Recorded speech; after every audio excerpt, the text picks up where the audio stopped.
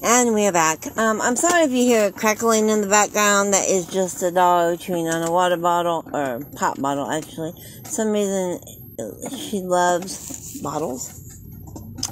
So that is her favorite toy. We bought her toys, but she would rather have the bottle. So, aromatherapy. The essence of smell is the most underestimated sense that we have, as it can actually be one of our most powerful healing allies. Aromas can trigger pleasant memories, from the smell of cookies baking in the oven, to the scent of a loved one's perfume, to the fragrance of just a flower, right? As well as unpleasant smells as well. Aromatherapy is the art of using the power of scent to heal the body, mind, and the spirit. So, with that said, aromatherapy and the use of scent healing, rituals, magic, and spirituality is not a new thing. Humans have always enjoyed the scent of flowers and have long observed the different effects plant odors have on the human mind and the body. In the ancient world, the use of aromatic properties of herbs and healing magic and rituals was well known. The ancient understood the connection between the mind and the body in healing, happiness, and health. Health and happiness and well-being, right? And the ancient Egyptian, The ancient Egyptians honored their gods by using a variety of incense and oils, the preparation of which were very ritualized and held deep spiritual meaning.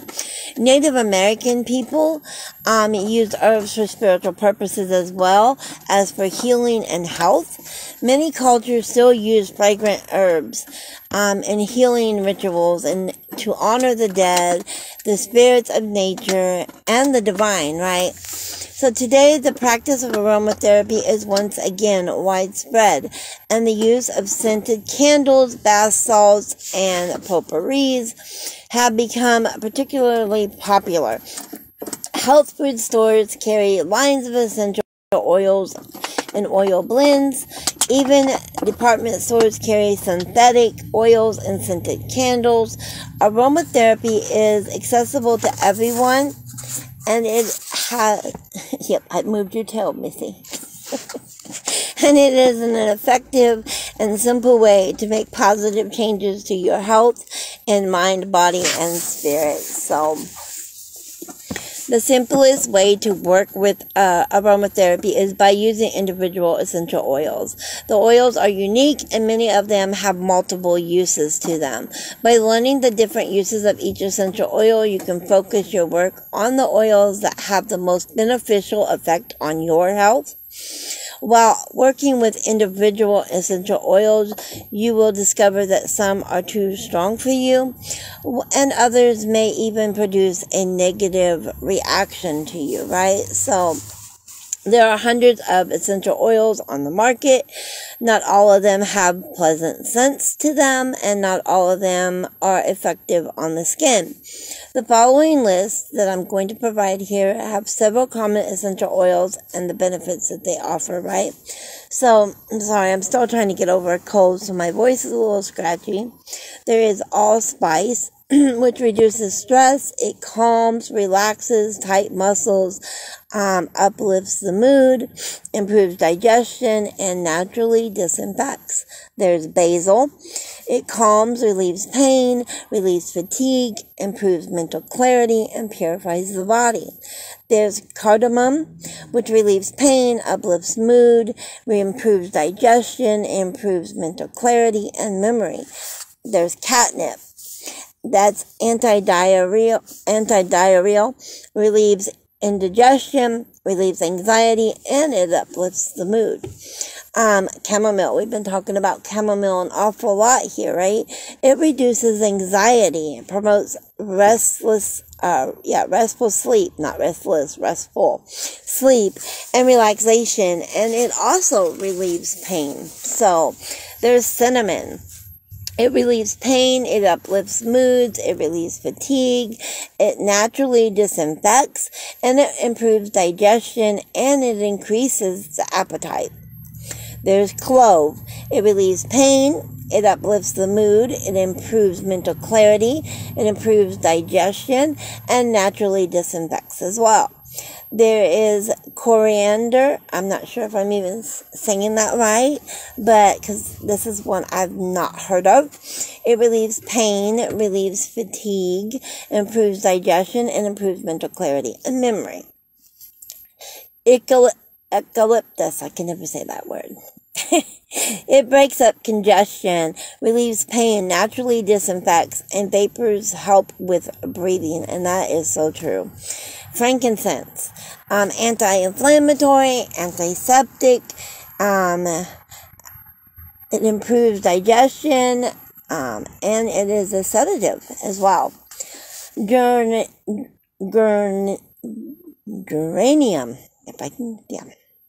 It relieves stress and tension, it uplifts moods, anti-inflammatory, and soothes itchy skin.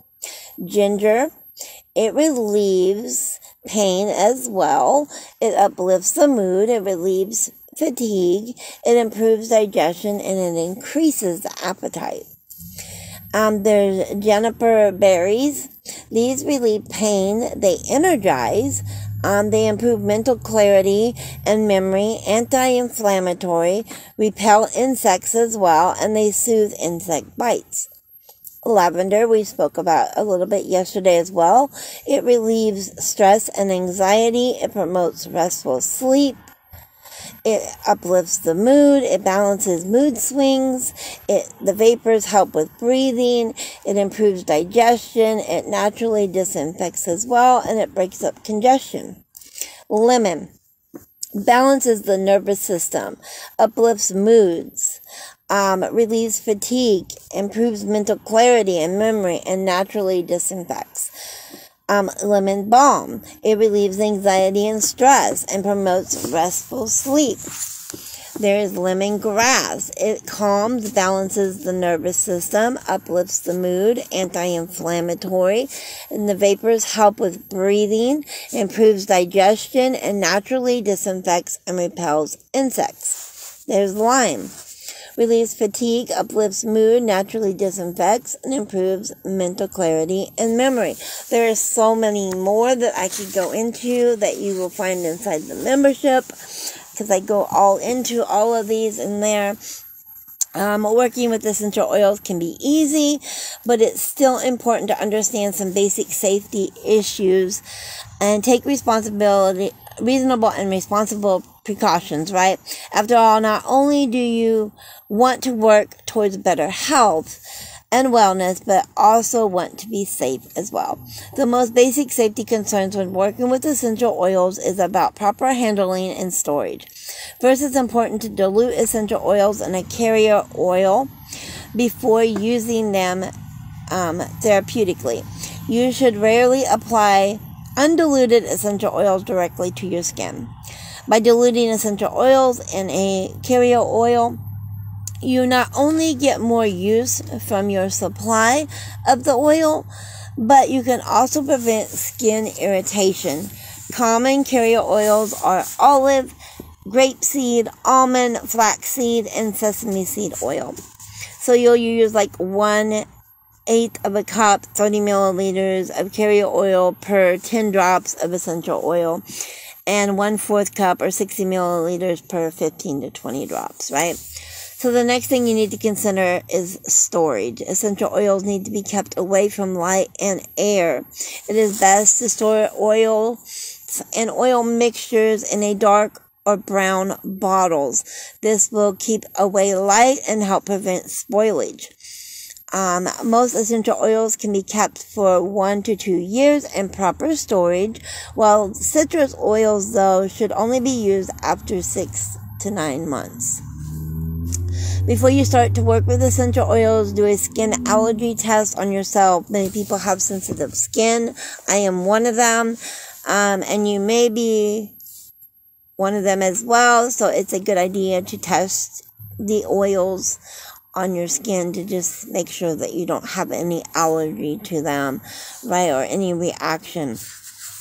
There are some that you should not use if you have sensitive skin or if you're pregnant or breastfeeding, and that is black pepper, cinnamon, clove, grapefruit, lemon, lemon balm, lemongrass, lime, mandarin, orange, peppermint, and spearmint. So, and they're saying you shouldn't avoid if you have dry or sensitive skin or when you are pregnant or breastfeeding. So, yes. That is all I'm going to go into these. You will find so much more inside the membership. I'm going to go into all of these. I'm going to start making my own essential oils as well. As of right now, I have a wonderful coach that makes some amazing pine stuff that's for colds and congestion, and it helps with the COVID. It helped me get through it when I had the COVID last year. Was it this year? It was this year I had COVID. Earlier on in this year, yeah. So when I had that, I had some pines essential oil that she had made, or not oil, but it was little droplet thingies. But it was with the pine in it, and it really does work. She makes another one with sauerkraut too. That's really good for this time of year. So if that's something that you're interested in. So I will be getting into crafting your own blends, the health and wellness, and the recipes for each one of them, because we have stress and anxiety relief, we have muscle tension and muscle pain relief, chest congestion and mucus relief. There is a strengthening the mind, fatigue, upset stomach relief. So yeah, with that, I'm going to jump off here. I am going to get into a little tomorrow on the spiritual components of it and magic by the essential oils as well. So with that said, I love each and every one of you. I would love to see you over inside the membership site where we help each other grow and expand in all areas of our life, spiritually, in the mind, body, and spiritually, right? So, with that said, I love you all. Have a blessed day.